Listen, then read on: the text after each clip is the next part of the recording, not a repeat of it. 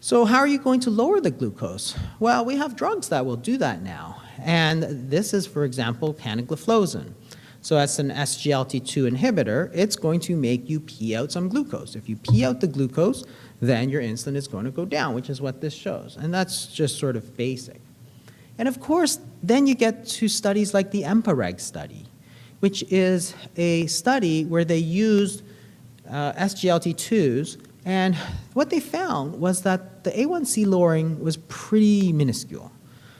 In EMPA-REG, the A1C reduction was only 0.4, which is sort of meh.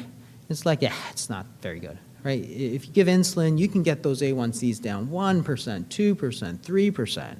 You can't really do that with this. So there's almost no benefit compared to some of the stronger stuff on blood glucose lowering. But the important thing is that you're dumping glucose out of the body. This is all-cause mortality, down by like 32%. For a barely noticeable drop in your A1C. But they got the treatment paradigm right, because you're treating the overflow, not the internal starvation.